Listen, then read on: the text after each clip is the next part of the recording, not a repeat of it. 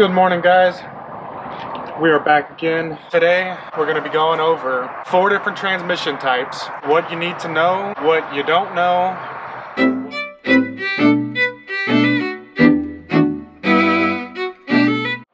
So today I'm going to show you what I've experienced, what I've learned, what all my research has told me. This video will be a little boring if you are not interested in swapping your transmission or knowing information about your transmission. If you're just here because you like us, thank you. And hopefully you can get through the whole thing. But this is mostly going to be me talking and drawing on the board about all the information that I know. There's a good chance you've ended up on this video because you've heard that the AT545 is the doomed transmission and you want to swap it, or your transmission has taken a crap on you, and same thing, here we are again looking to swap a transmission. So here we go. The first transmission, the one that we have, the one that is doomed, it's the AT545. This transmission is very widely used in school buses. This transmission is a low-powered transmission. It only takes about a 200 horsepower, maybe 230 horsepower max. So it's low powered. People don't like it because it overheats easily. It's only got 4 gears. There's no lockup torque converter. And the gears in this transmission, they're really made for stop and go, stop and go. They're made for the city. They're made for a school bus. So that's what a school bus does, is just stop and go. So this transmission, it's not great for the highway. It's not great for the mountains. We've been seeing about 2,300, 2,400 RPMs at 55, 56 miles an hour, which is terrible. Next transmission is MT643. These are both Allisons, as well as the third one I'm fixing to put up. These 4 transmissions I have on the board right now, they're all Allison series transmissions. These 2 series of transmissions, they are mechanical. So here's the part that's going to answer some of your questions. These 2 transmissions, this is going to be your options for a 90s model bus, 80s or 90s. The reason is that they are fully mechanical transmissions. So the engine does not have to communicate with these transmissions. These 2 transmissions, the Allison 2000 and the MD 3060, these 2 transmissions are electronic and these 2 transmissions are mechanical. So if you have an old bus, the easiest way to swap a transmission is going to be a mechanical transmission. So if you have the AT545 and you're looking to convert to one of these other options, this one here is going to be the easiest, or a standard transmission like we have. Our transmission is Eaton manual. So our transmission, we've decided to convert from the 545. The option we went with was a manual transmission.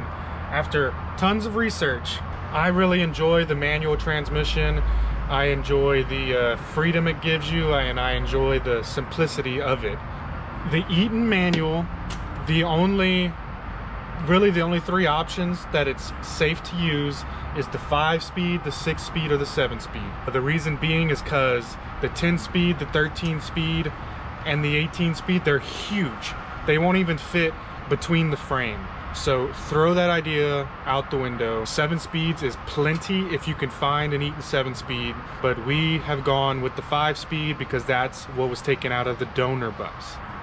These 2 mechanical transmissions, they're both 4 speeds. The MT643 and the 545, they're both 4 gears. But the reason the MT is sought after over the 545 is because it has a lockup torque converter. It locks up in both 4th and 3rd gear, and the gearing ratio is better for the highway. Also, if you have a flat nose, you cannot use a manual transmission. The transmission sits way behind the driver's seat on a flat nose. It sits almost near the first hump. So if you have a rear pusher or a front engine flat nose, if you have a flat nose in general, you can throw the manual transmission idea out the window. You're going to be looking at one of these options for a flat nose. If you have a dog nose, your options are endless to an extent. So we're going to stick right here for now with these two mechanical transmissions. So this is everything we've talked about for these two mechanical Allison options. The size difference, another issue you're going to have with swapping your transmission, is your drive shaft. Your drive shaft won't fit 9 times out of 10 when you do a transmission swap. During our swap from the 545 to the Eaton 5-speed, I was able to take many measurements, and the Eaton was a 1/2 inch shorter than the Allison 545. But we thought this was going to be just enough room to pull the drive shaft forward, and once we got everything up there, it was about 1 inch off. So 1 inch is too much. Anything under 1/2 inch is pretty reasonable to pull that drive shaft forward. But 9 times out of 10, you're going to be altering your drive shaft, which should cost somewhere around $300. Okay, we're going to move on from these other transmissions for now. We're going to talk about the MD 3060, and we're going to talk about the Allison 2000. Our choice, our first choice when looking at converting from the 545 was the Allison 2000. Allison 2000 was the winner because they're widely available. They have 5 speeds along with the lockup torque converter. Okay, so now with these, I want to make it clear that I have not done a ton of research on this MD 3060. I know that it's a push button transmission. They are found in a lot of rear engine buses. They are found in a lot of bigger buses.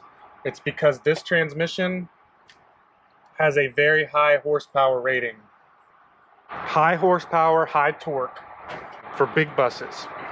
This transmission was used in later models buses. I know that I have this one marked as a newer transmission, but this transmission, the MD 3060, it can be found in late models, but it is still an electronic transmission. From the limited research I do have, I believe that this has an independent transmission computer module, so it doesn't need to directly communicate with the motor, but it needs a computer and it needs a harness. With that being said, both of these transmission options, they need a computer to communicate.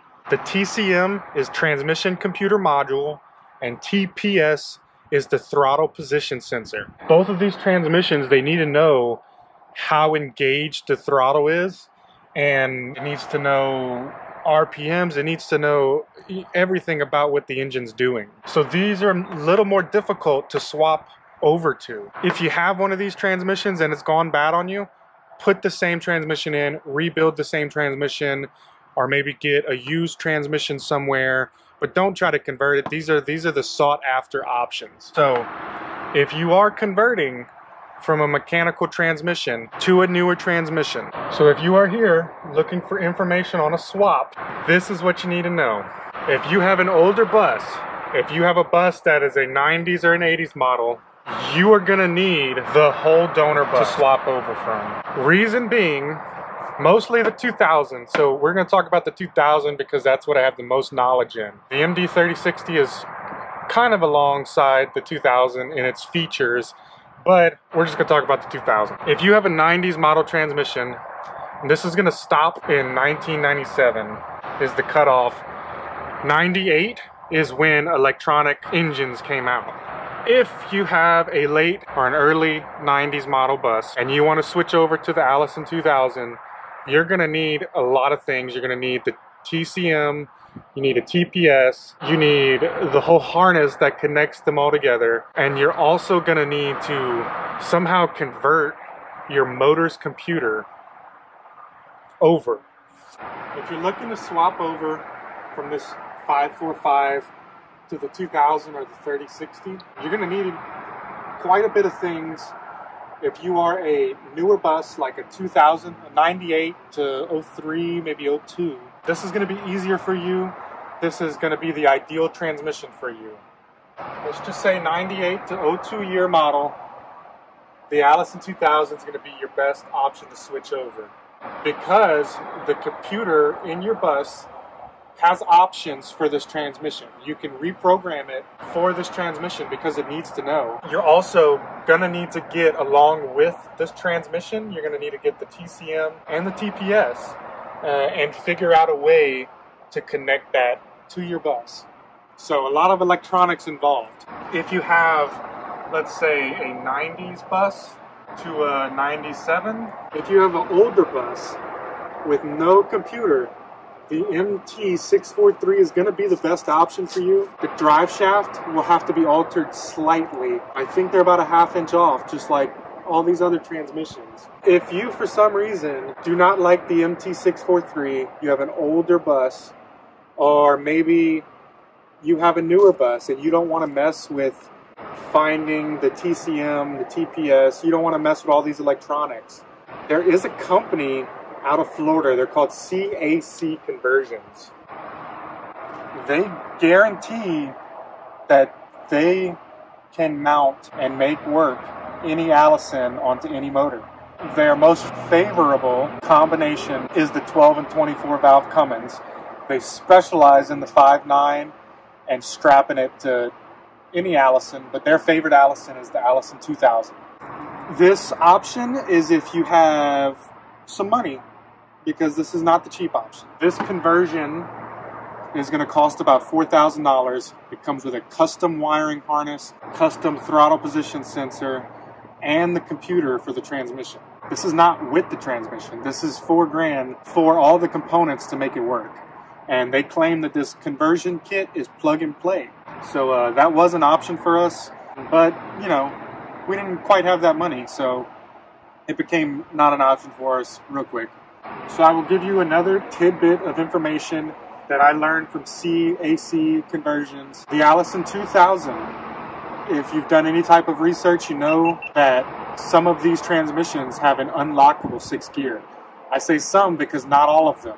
This feature started in about 2005. This transmission ranges from 2000 year model, which is why it's called an Allison 2000, all the way up to about 2008, 2010, somewhere around there. So 2005, they started with an unlockable 6th gear.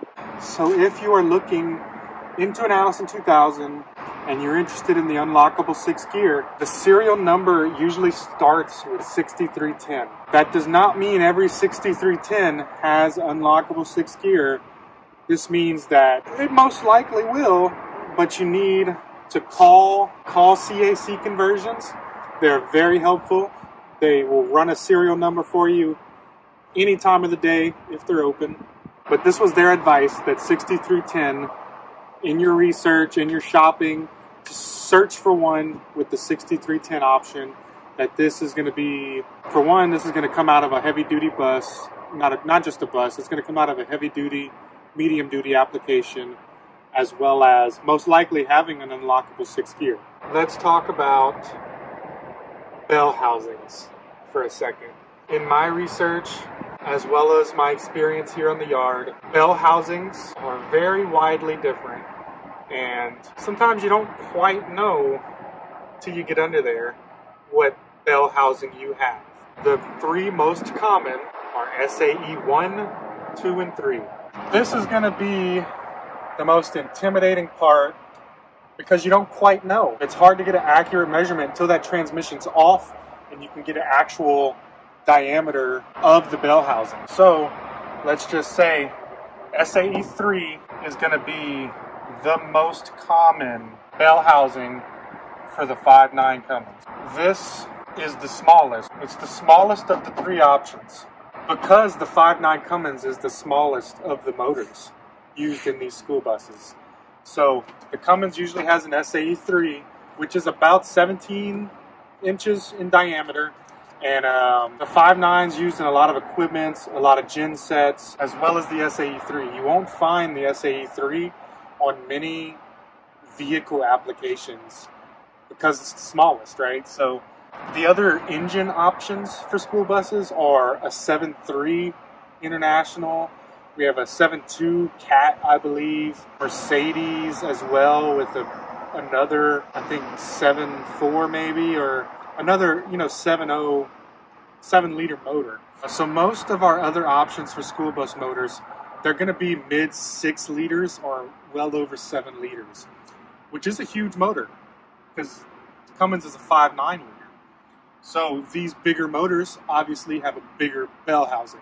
SAE1 is the biggest, SAE2 is the most common. When I took out my Eaton 5-speed, I assumed that the bell housing had an adapter because I knew the Eaton would be an SAE2 and I knew my motor was SAE3. So I thought there was an adapter between the two. Turns out I was wrong. The motor itself, the donor motor that came with the Eaton, it had an SAE2 from the factory. So on my donor bus, that whole clutch housing that connects to the bell housing had to be swapped out because there was no adapter. So this is going to be the issue. Normally, if you're going Allison to Allison, everything bolts up the same. This is not the case if you're going from a 7.3 to a 5.9. When you are sourcing your donor transmission, you need to find the same motor it came off of. You need to find around the same year it came off of. Because of this. You cannot get a CAT motor with an Allison 2000 and expect it to bolt up to your 5.9 that came off with the 5.45. You need to find a Cummins with the 2000. Or if you're searching just for the transmission, you need to reach out to the seller or see in the description what motor it came off of, because it's very important, cause you a lot of headache. Another question I have for you, is your transmission dead? Because if your transmission isn't dead, you don't need to swap it. If you have looked up on a bunch of forums and in your schoolie groups that you have the doomed AT545, it does not mean you need to swap this transmission, especially if it's still good. This transmission was made for many decades, was put in many applications. This transmission, it has poor qualities and characteristics, but it's still an Allison transmission. It's still a good transmission, and if you take care of it, it will still last a long time. So don't be afraid just because of what a bunch of people on Facebook say about this transmission. It's not a sought after transmission, but it's not a bad transmission. So unless it's dead, don't touch it. How do you know if it's dead? So if you need to diagnose your transmission, if you don't know its condition, first thing you want to do is look at the fluid. Brand new fluid is bright red. The fluid, it's nice and pretty and red. This looks great. Transmission fluid, if it's got about 100,000 miles on the original fluid, it's going to be dark and it's probably going to be low. But old trick my father taught me is if you touch the fluid to your skin, on the sensitive part of your skin, if it starts to burn, it's time to change that fluid. I believe the intervals to change fluid is somewhere 50 to 100,000 miles. Please don't quote me or at me. I just read the manual for the Eaton and it says to change the fluid every 50,000 miles. Manuals are totally different than automatics, especially newer automatics. These and these, they use different fluid. So just read your manual. You don't have a manual? Look online for a manual. They're there. And it'll tell you your intervals. So, brand new fluid is bright red. When you get to the point when you need to change that fluid, it still has a red tint, but it's pretty dark. It's not black like your engine oil. It's still going to have a red tint to it. It's still going to have a red sheen to it, but it'll be darker because clutches have been working for 100,000 miles. So, check your fluid, check the color of your fluid, check the smell of your fluid. And this is all out of the dipstick, guys. So when you smell the transmission fluid after inspecting it, you're really going to be smelling for something burnt. Burnt fluid is what makes it dark, and burnt fluid is what burns up your transmission. It's hard to describe what transmission fluid smells like. It doesn't have really much of a smell besides, like an oil smell. What you're looking out for is the burnt smell. You will know what burnt fluid smells like. It doesn't smell good. Dipstick should have a yellow handle.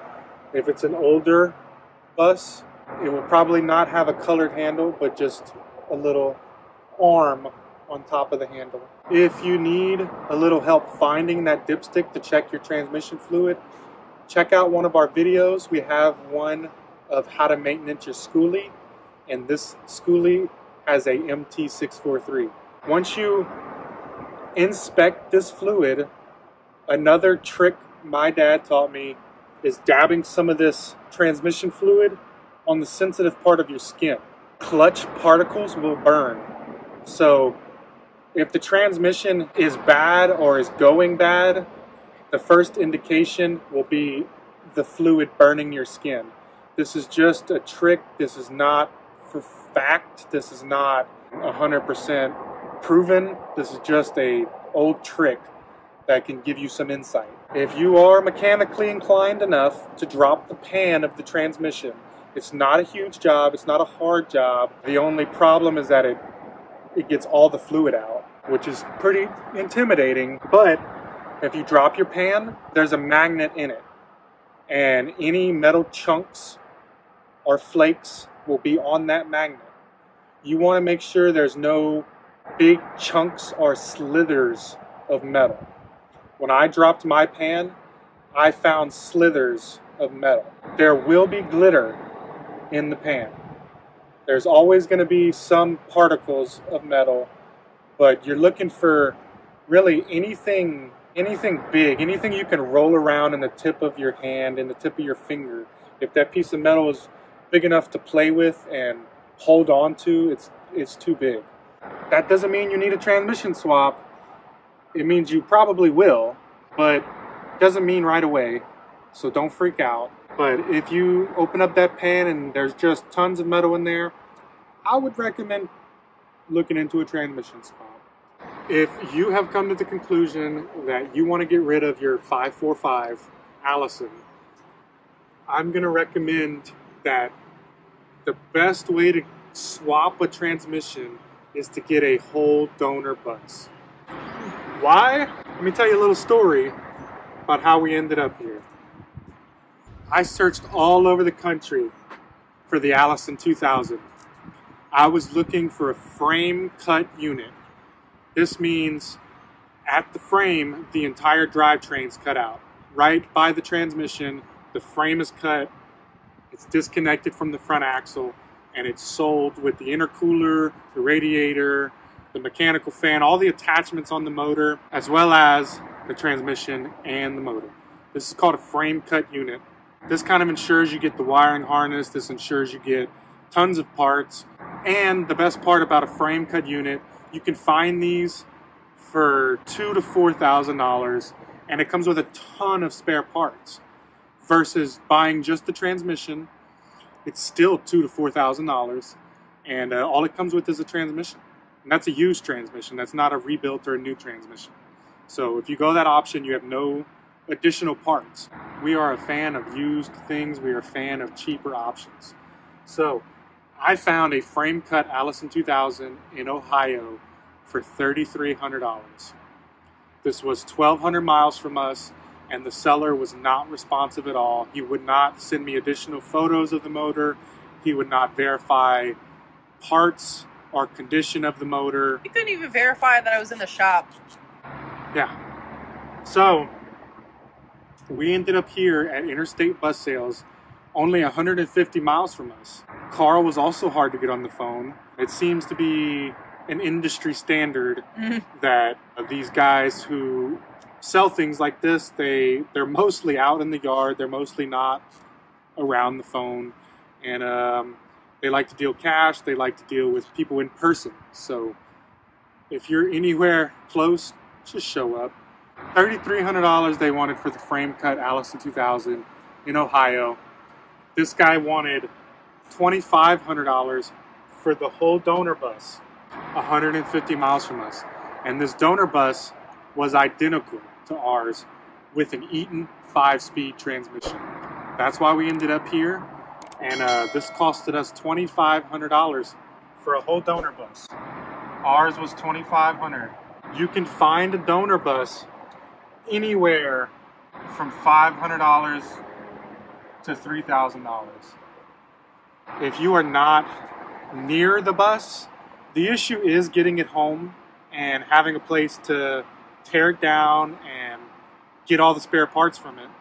But if you've got that successfully lined up, this is going to be the cheapest and best option. It comes with all the wiring harnesses, all the spare parts you could ever need, and you have a whole nother bus. I mean, tires, rims, drive shaft, so many parts that you can get off of a donor bus. Again, if donor bus is not an option for you, you want to make sure that you're going to get a transmission that came out of the same year, make, and model bus. It's going to be the absolute easiest swap. Okay, so we're going to go back just a second to, is your tranny dead? If your tranny is not dead, or maybe you found more flakes than you would like, which is what happened to me, I suggest putting a transmission cooler on your bus. The Allison AT545, it's known to overheat very easily. Also, this transmission, it has a stock transmission cooler. It goes through the radiator. So this transmission will always be the same temperature as your motor, which isn't great because the motor will run anywhere from 200 degrees to 230 degrees, which is too hot for a transmission. You really want your transmission around 160, 180, somewhere, you know, under 200 degrees is ideal, and a cooler transmission will lengthen the life of the transmission. So, transmission cooler for your 545 will extend the life, will give you some comfort. But beware, do not use cheap online hoses. It really pays to have permanent hoses fixed and made at a shop. It's probably going to cost $200 to $300 for hoses to be crimped in the length that you need. But take it from me, I ordered 50 foot of line with cut to fit fittings. And on 4 separate occasions, these fittings popped off and spilled transmission fluid everywhere, which is part of the reason why our 545 bit the best. So as for swapping to a manual, like I said, the 5, 6, and 7 speed, they're going to be the smallest that's going to fit the best on the back of these motors. The 10 speeds, the 13 speeds, 18 speeds, those massive things, if you've ever actually seen one in person, they're huge. And I don't think it would fit in between this frame. I could be wrong, didn't measure, but 5, 6, 7 speed, they're gonna fit. I kind of listed all the things you need to do a manual swap if you don't get the whole donor bus. These are a list of some things you will need to get. The flywheel is different from an automatic. It's huge, it's heavy. Clutch, you never really want to use a used clutch. You can, but I mean, if it goes bad, you're gonna have to drop the transmission to change it, so might as well get that changed. Remand clutches are good. We chose a remand clutch because it was $360 versus like $480. We are about $3,000 in, maybe a little more. I do have all the receipts. I have not added them up. I would estimate we're about $300, maybe $3,300 in on our transmission swap. Thank you for watching this boring video. Hopefully I have shed some light on your situation, on your plans maybe. If you've liked what I've done here, if you've liked the information I've shared with you, give us a like, give us a subscribe if you haven't already. If you have any questions on what we talked about today, reach out, comment below. We love helping you guys out. If you disagree with something I said here, or if you have any additional information, please comment it below, because I am not an expert. All of this I have learned in my last 3 months of research and being here at the yard. So this is a discussion. This is not just me throwing information at you. So read our comments, comment, tell us how much you love us, all of the above. We'll see you next week. Hopefully our full transmission swap video will be coming out on our Eaton 5-speed in the upcoming weeks. So like and subscribe to get that notification. Bye!